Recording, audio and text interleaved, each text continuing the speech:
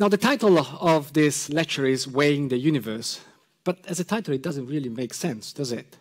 Because weight is not the proper physical thing that we can actually measure independently of where we are. It is a physical quantity, but it's not perhaps exactly the quantity that we're looking for today. So let's start by making sense of what we mean by this concept, weighing the universe. We know that weight is different from mass. Mass is a property of a body, but weight is, well, is many things. It can be defined in at least 7 different ways in physics. But the one that interests us today is in terms of the force that you need to exert on a body in order to keep it still in the presence of a gravitational field. So, in other words, my weight here on Earth is different than it would be on a different planet. So if my weight is 100 pounds or 100 kilograms here on Earth, the same mass, the same physical body, when transported, say, to Mercury, would weigh only 38% of that, because the gravitational field exerted by Mercury is smaller than that of the Earth. But if you go to Jupiter, 100 kilograms or 100 pounds on the Earth would weigh 253 pounds there. So really, weight is something that changes depending on where we are in the universe. So what we're really talking about here today is mass, a property of a body which doesn't change with location in the gravitational field. In order to understand mass, we need to understand gravity. We need to go back all the way to Newton, who over 400 years ago now started thinking very, very carefully about gravity and mass and how gravity affects mass. For example, in the famous event of the apple falling on his head, and thereby giving him the idea that gravity is what pulls the apple down from the tree, but at the same time is the same force that keeps, say, the moon in orbit around the Earth. And that story might or might not have been true. Newton himself recounted it many, many times, and the story got better with the telling, so clearly Newton understood it was a great foundational myth of this great idea. Whether or not he ever sat under that tree and ever had that apple fall on his head is neither here nor there. The idea is that he realized, actually, that the gravity that was attracting the apple is the same gravity that would attract a cannonball shot from a cannon at a certain speed, and the cannonball would fall off after a little flight. But if we shoot the cannonball with a higher speed, then it goes a little bit further. And if we shoot it with a high enough speed, it will go all the way around, keep falling, and always missing the Earth, so never quite falling to the ground. We would shoot it in orbit. This is what happens to the moon. The moon is in orbit around the Earth. It's going fast enough around the Earth that it keeps falling and it keeps missing. So it's a misnomer to say that, say, on the International Space Station, there is no gravity. There is gravity there. Only people appear to be floating. They are floating, not because there is no gravity, but because they're in free fall. They keep falling and they keep missing the Earth as they go around. But that was Newton. In order to understand the kind of gravity that we're interested in on cosmological scales, we need more. We need Einstein. Now, Einstein came along 100 or so years ago with a revolutionary idea about the nature of gravity and the nature of reality. In order to understand Einstein, we need to do a little thought experiment. And so imagine a rocket in deep space, and that rocket is accelerating upwards with an acceleration which is the same as the acceleration due to gravity here on Earth, 9.6 meters per second square. And you've got a little ball inside the rocket. And so if you are inside the rocket and the rocket is accelerating upwards, the ball will appear to accelerate downwards to you. Exactly the same way as the ball would fall downwards with the same acceleration on the surface of the Earth. So Einstein, while considering the situation, realized that actually there is no way to distinguish between you being inside the rocket and the rocket accelerating upwards, or you being inside a closed chamber on the surface of the Earth and gravity making the ball fall downwards. If you're inside the sealed container, there is no experiment, he said, you can do to tell the difference between these two situations. So that seems all right. That doesn't seem quite so profound, except now let's replace the mass, the massive particle or the ball, with something massless, without mass, such as a photon, a particle of light. If we now shoot a photon horizontally in the rocket, as the rocket goes upward, we are inside the rocket, the trajectory of the light beam will appear to curve downwards to us, just like that. But if Einstein says there is no way we can distinguish between us being in the rocket in deep space or us being on the surface of the Earth.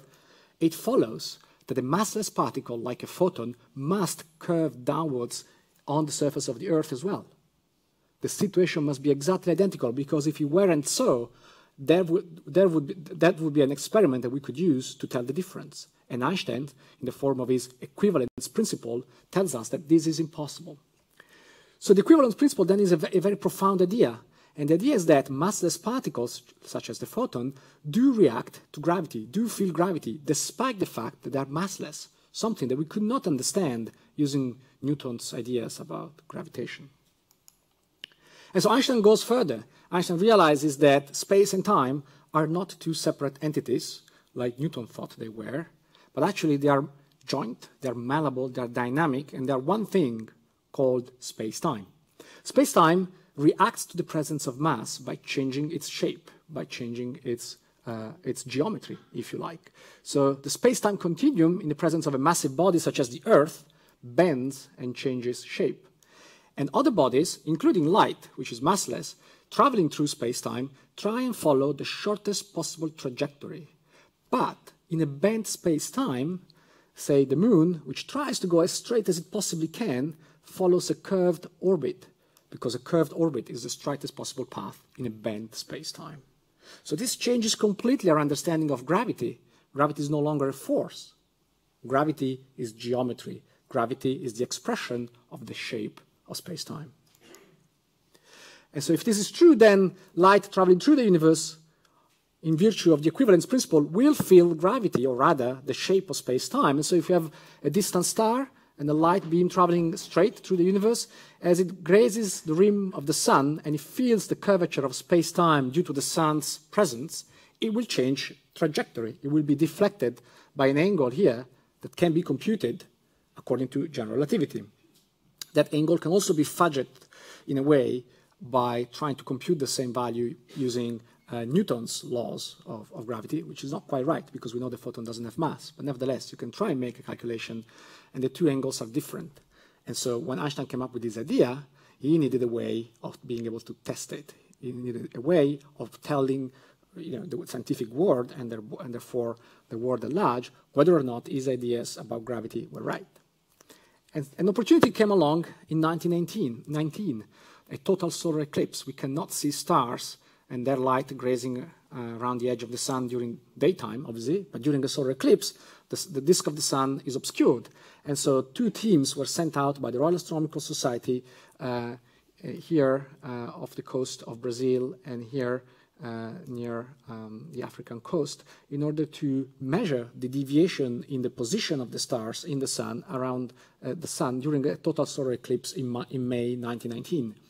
And when the results came back, Einstein's theory was right.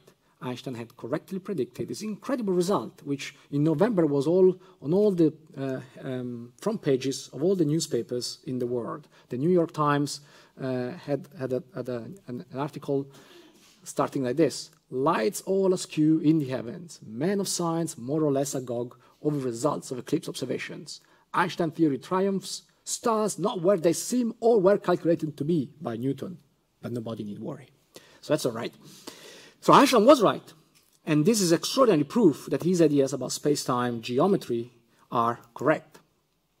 But if we now take these ideas and try to translate them to the universe as a whole, then we need to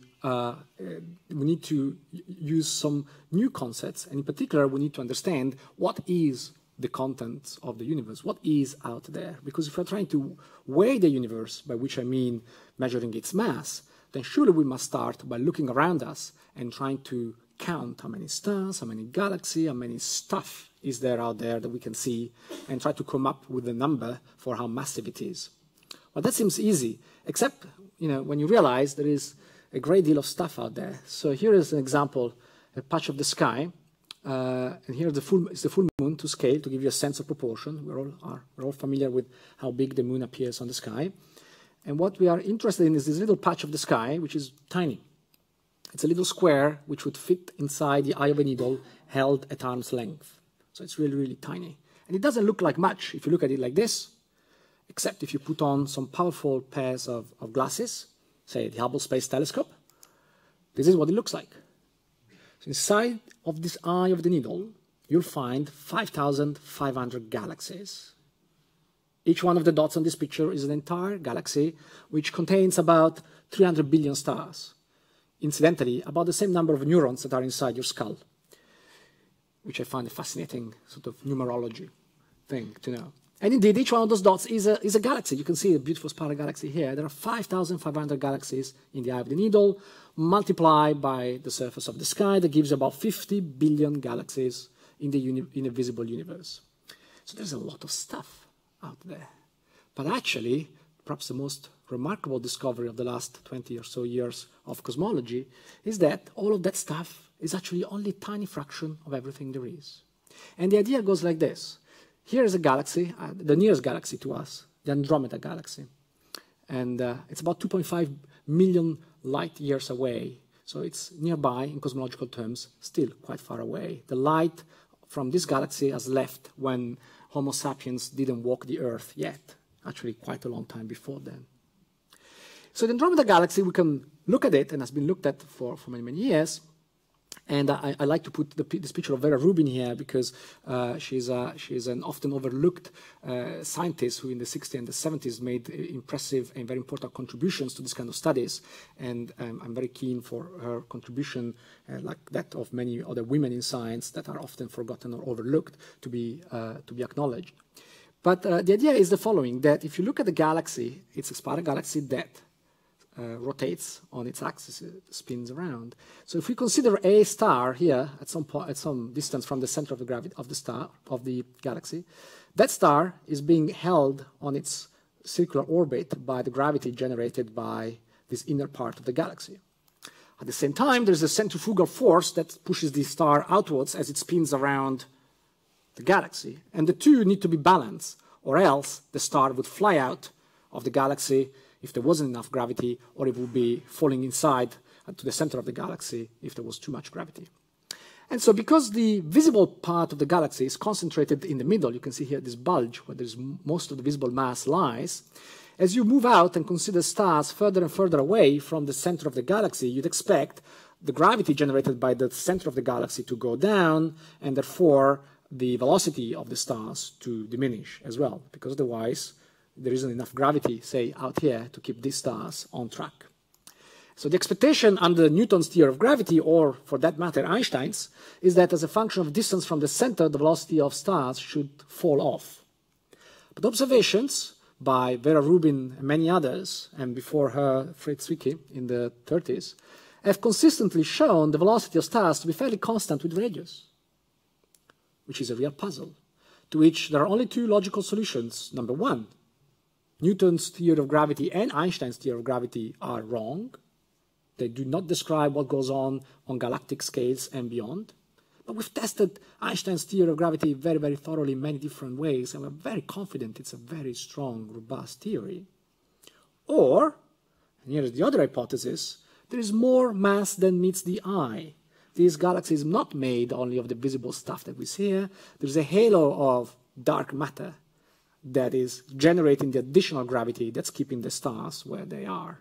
And that has been a very fruitful line of research for the past 80 years. Despite the fact that we haven't found that dark matter particle yet, if it is a particle, we are getting closer and closer. And the discovery of dark matter is 5 years ahead, 5 years in the future, no matter when you ask. So I'm confident that in 5 years' time, we'll have it in the bag.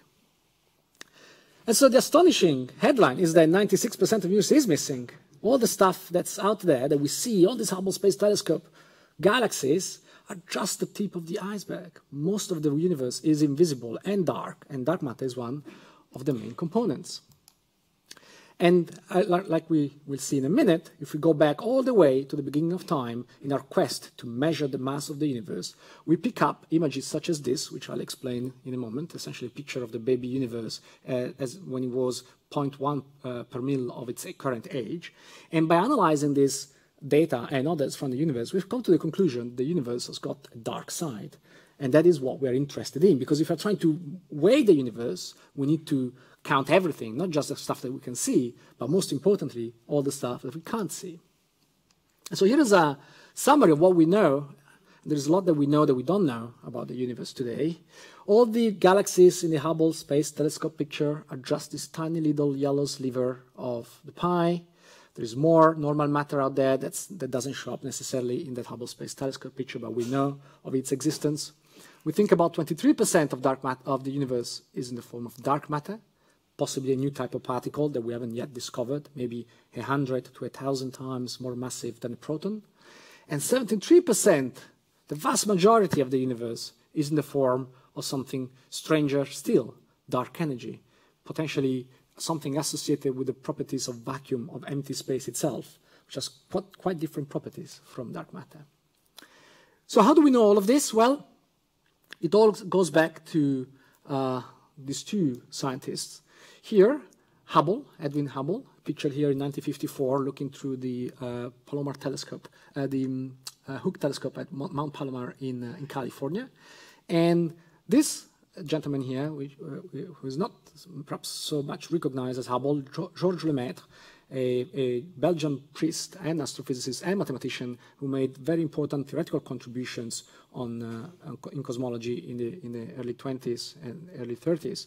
And indeed so, that in the last couple of years, the International Astronomical Union has renamed what was known as the Hubble law as the Hubble-Lemaître law, jointly acknowledging the role of both of them in finding out this law. And what does this law say? Well, it says that if you look at galaxies in the universe around us, all the dots in this graph, and those are the galaxies that Hubble observed in 1929 originally. He didn't know those were galaxies. He called them nebulae because nobody quite knew that the universe had other galaxies in it than the Milky Way at that time. So if you look at galaxies and you look at the velocity at which they are moving either away or towards us, you'll find that most of them, essentially all of them, are moving away from us with a velocity that increases the further away they are. So it appears as if the contents of the universe are expanding away from us, and they're going faster the further out they are.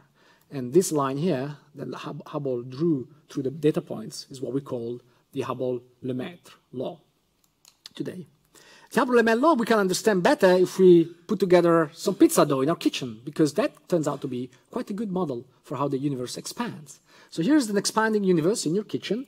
You put together some pizza dough, and then you sprinkle it with olives. And our galaxy is the Milky Way here, the black olive. And as time goes on, as the universe expands, as space-time expands, all the galaxies are moving away from each other and moving away from us. And so if we look around us, we will measure all the galaxies' velocities to be moving away from us, and galaxies that are further away from us in a given amount of time will move further away and therefore faster than others because there is more space-time, i.e. pizza dough, to expand between us and them. What is also interesting about this model is that if you take the point of view of another galaxy, say this one here, an alien on that galaxy would see exactly the same picture as us. They also would see all the other galaxies moving away from them exactly as we do. We're not at the center of the universe. Every observer in the universe sees the same expansion of the universe, and that's because the universe itself is expanding, i.e. the pizza dough is expanding. And if you put this in the oven for 15 minutes at 200 degrees, and you take it out, you get a fantastic focaccia, which is always very good. And so if the universe is expanding now, if we rewind back the cosmic movie in time, it comes a point where all the galaxies were closer together and closer together and closer together until they were all heaped up in one point, which we call the Big Bang, the beginning of the universe. So from the expanding universe follows that the universe began at a certain moment in time, a moment that we can now measure quite precisely, thanks to these two engineers, Penzias and Wilson, who in 1964 discovered by mistake, in a totally serendipitous manner, the presence of a leftover radiation in the universe using this horn antenna here. It's a wonderful story, one of the great stories of science. They weren't looking for it, but they just stumbled on it, and they got the Nobel Prize for it in 1978, for discovering the leftover light from the Big Bang itself, proof that the universe had begun 13.8 billion years ago in a very hot, highly energetic state.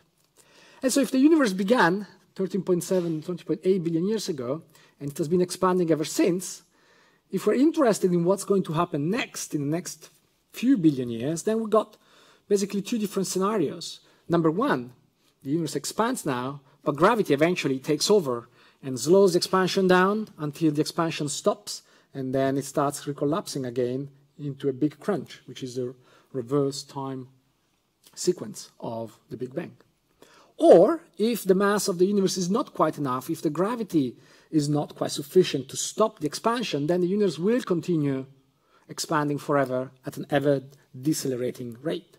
So that goes back to the initial question of this lecture, weighing the universe, i.e. determining its mass. If we can measure the mass of the universe, then we will be able to tell whether that mass is sufficient for this to happen or not quite sufficient, and that will happen, and therefore this holds the key to the ultimate destiny, the fate of the universe. That's all very well, except there is a third scenario which is a little bit more exotic, bringing in dark energy. If dark energy exists, and it appears to exist, in fact 73% of the universe seems to be made of dark energy today, then dark energy has quite a different effect on the expansion of the universe. Rather than slowing it down, it's actually pushing it out and pushing it further. So the expansion is accelerating today under the influence of dark energy and has been for the past 6 billion years. If this is true, then the future is quite different. Dark energy will take over more and more as time goes on, and so the universe's expansion will not slow down, it will actually continue accelerating forever, and galaxies will move away from us faster and faster until we won't be able to see those galaxies anymore, because they will have been swept away by the cosmic expansion in such a way that not even light will ever be able to cross the increasing cosmic emptiness to us. And so that's a really important matter to understand whenever we go out and ask for funding to the funding agency for new telescopes and new observations of the universe. We need those observations now, because if we wait only 200 billion years, we won't be able to see those galaxies anymore. But the most important instrument in all of this is this, a picture of the baby universe gathered by a satellite called Planck, which was a joint effort by the European Space Agency and NASA. And this picture here shows the sky, the entire sky, cut along a great circle and then laid down flat in a map for you to see. And it shows the universe as it was 380,000 years after the Big Bang, therefore at a fraction of its current age. What you're looking at here is the distribution of the light coming out of the Big Bang itself, effectively. This is light that you cannot see with optical telescopes. It's not visible light, it's microwave light. The same kind of light that cooks your food inside your microwave oven in the kitchen. And the little red spots are regions where that light is a little more energetic, a little hotter. And the blue dots are where it's a little cooler. And by little, I mean 1 part in 100,000. So it's very tiny little fluctuations. And yet, those fluctuations in the distribution of light coming from the Big Bang are absolutely essential in explaining why we are here. Because it is around the positive fluctuations where you got a little bit extra energy, a little bit of extra density, a little bit of extra mass. It's around those red spots that gravity does its job of accreting mass and thereby creating galaxies. And from galaxies, of course, habitable planets like the Earth, and therefore biological life forms such as ourselves. So what you're looking at here are the seeds out of which galaxies eventually grew, are the seeds that seeded galaxy, including our own eventually. So it's a very important map, which also depicts a universe much, much simpler than the universe that we saw earlier. It's a universe which did not contain galaxies yet, did not contain stars yet, did not contain elements like carbon, oxygen, or iron, or complexities like that yet, because they're not being formed yet. So it's a very simple universe that we can understand very well based on principles of physics. And not only we can understand it, we can map it out in great detail. You can see the exquisite resolution of this map that was obtained recently as compared to the earlier resolutions of earlier experiments. How technology has improved over time, enabling us to sharpen our view of that baby universe to an uncanny precision. And so, thanks to this kind of observatories, we can look back all the way in time at the very beginning of the universe, essentially here, at the end of the visible universe. And this is not a metaphor. This is the end of the visible cosmos, simply because before that moment in time, before 380,000 years after the Big Bang, the universe was filled with a hot plasma, a soup made of electrons and photons, which was opaque to light. Therefore, light could not travel freely before that time. The universe was like a glass of milk. You couldn't see through it. That map is literally the end of the visible universe, and we've mapped it out to exquisite precision. And it's telling us a very interesting story, if analyzed with the proper statistical tools, about the properties of the universe, the origins of the universe, the weight of the universe, or mass of the universe. Among other things, it tells us the age of the universe to a great deal of precision, 13,798,000,000 years, give or take 29 million years, which is nothing. Is nothing. This is an incredible precision. We sit on the Earth and we do not know the age of this planet to this precision, and yet we sit on it. We can actually tell the age of the Earth, of the universe, to an incredible precision. It's like meeting a person who is 80 years old in the street, and at a glance being able to tell them what is their birth date to within a day of accuracy. Very, very impressive. And what this picture represents is very simple to understand using basic physics. It represents cosmic sound. In other words, the universe, before this picture was taken, the universe was filled with plasma, and that plasma was dense enough that it could support the propagation of sound waves, just like the air in this room propagates sound from my mouth or the AV system to your ear. And so those sound waves were seeded by quantum fluctuations in the early universe and then propagated outwards at about 1/3 of the speed of light. So very, very fast sound waves. And if I get only one quantum fluctuation, I get a nice spherical looking sound wave, just like when I throw a rock in a pond and I get a spherical wave going out in the pond.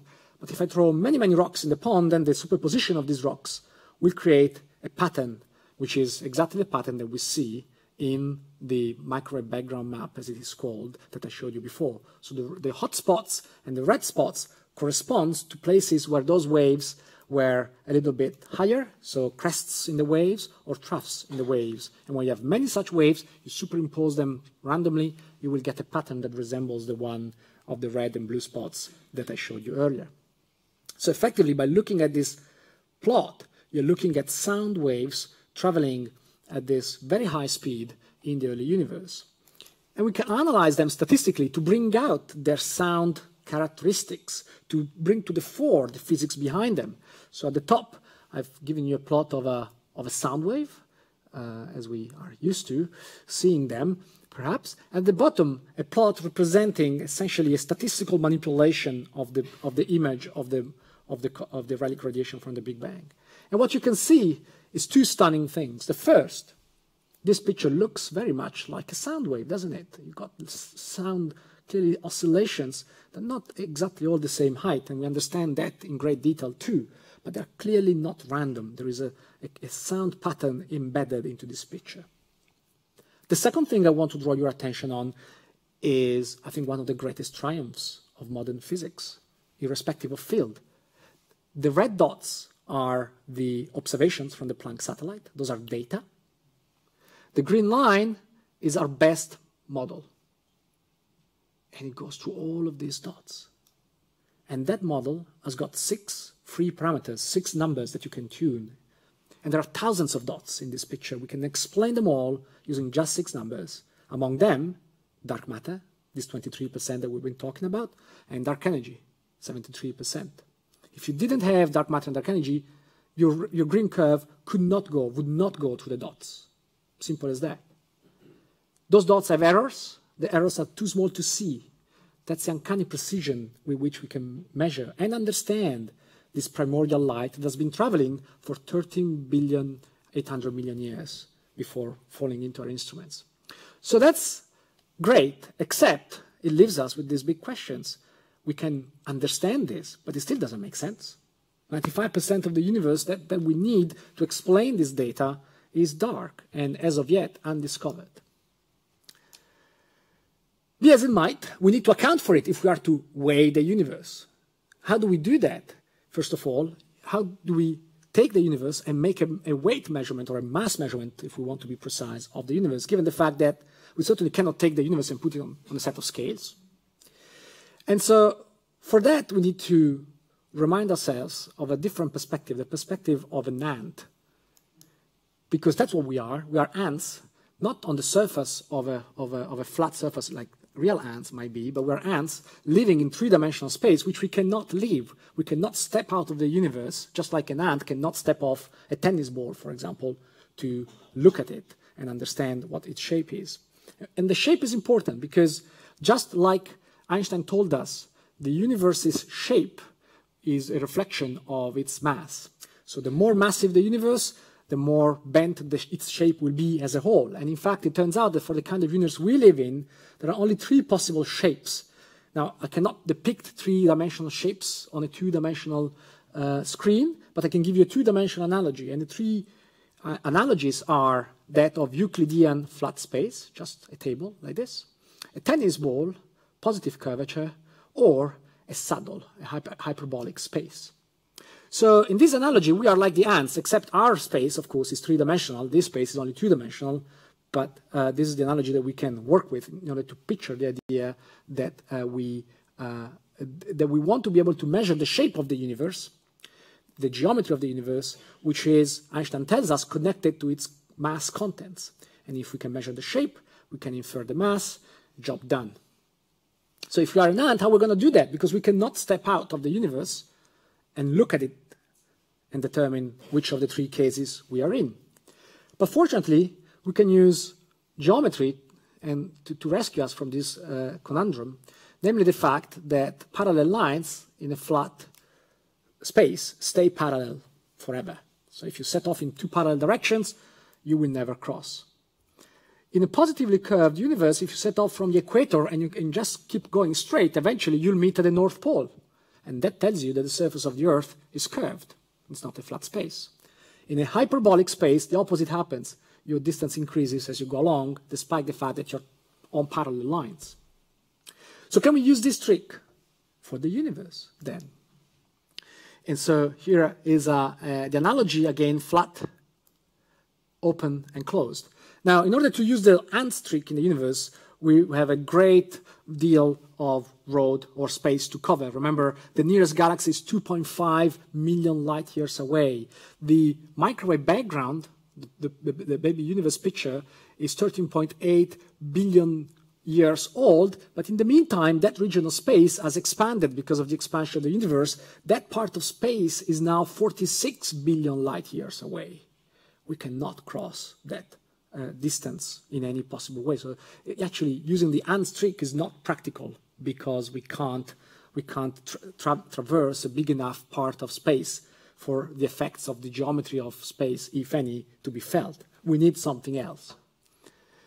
And that something else is the geometry of triangles. Again, geometry tells us that a triangle on a flat surface has got angles that sum up to 180 degrees, a geometric fact that you might remember from school.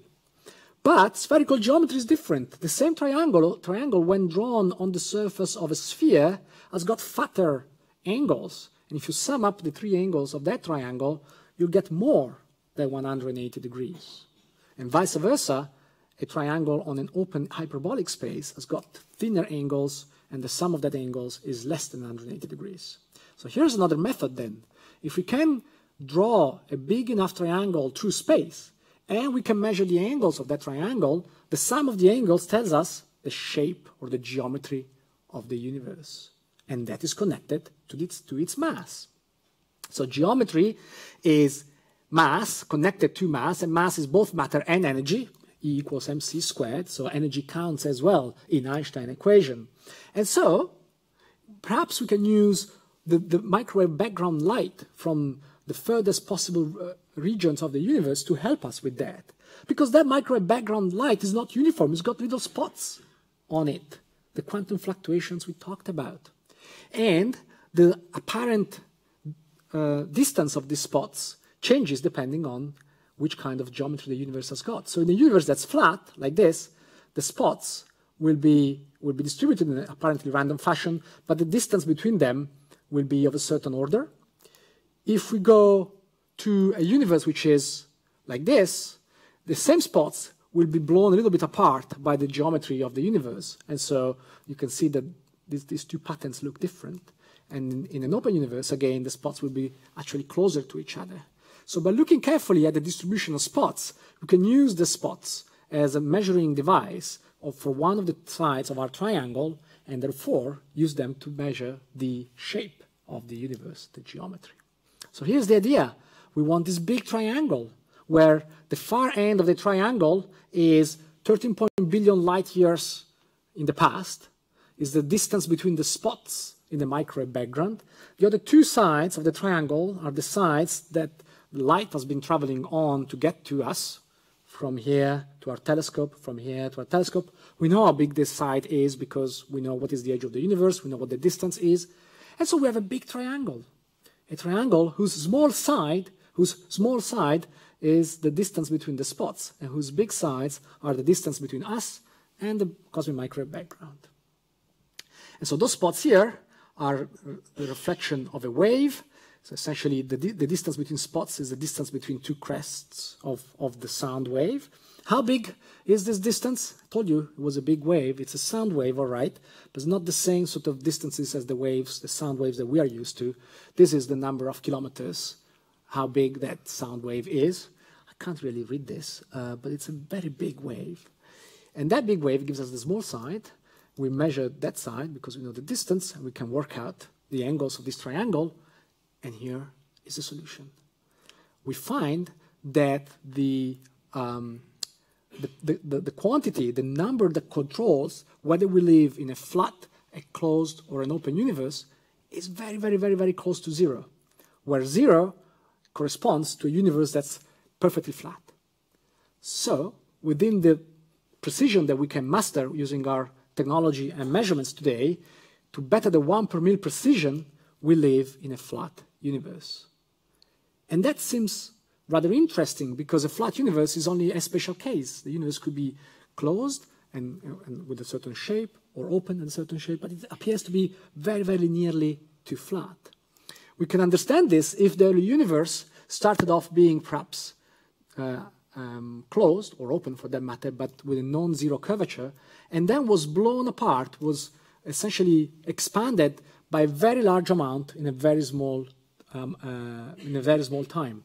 And therefore, a ball like this, which has got a non-zero curvature, if blown big enough, will look completely flat to any observer. Just like here on the surface of the Earth, we look around us, we don't see the curvature of the Earth, because the Earth is big enough for that curvature not to be visible locally. Of course, if you go to the top of a mountain or on an airplane, you will see the curvature of the Earth.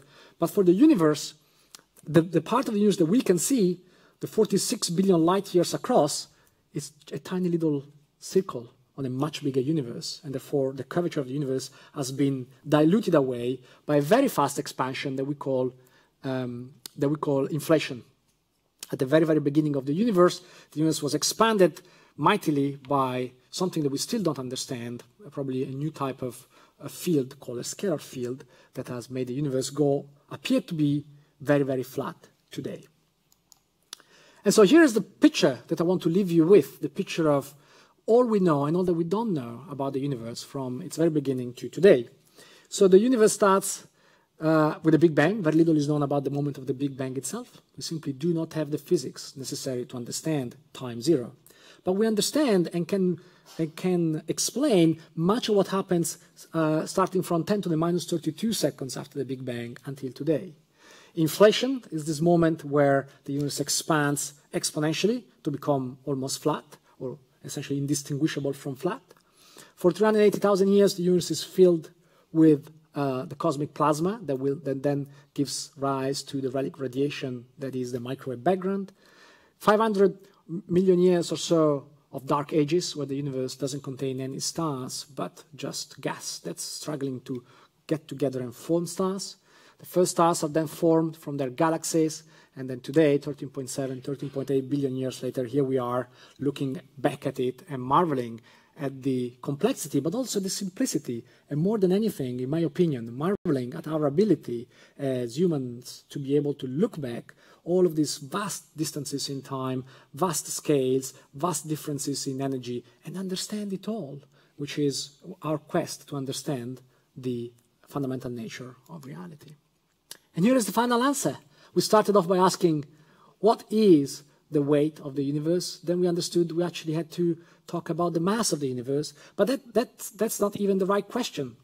because if you think about it, if the universe is flat, then it's also, according to Einstein, infinite in extent, in spatial extent. And an infinite universe certainly has got an infinite mass and always has had an infinite mass. So the mass of the universe per se is not the right number. What we need to measure is the mass density of the universe, namely, on average, how much mass there is per cubic centimeter or per cubic meter, or for whatever unit you care to measure it. And that's the answer. Is this number here, 10 to the minus 27 or so, gram per centimeter square. It feels almost empty. And certainly here in this room, the average density is much, much higher than that. But on average, the universe is almost empty, but finely poised in such a way that this number here, made of visible matter, dark matter, and dark energy, all together makes the universe flat, a universe that's simple, understandable, and frankly, quite amazing. Thank you very much.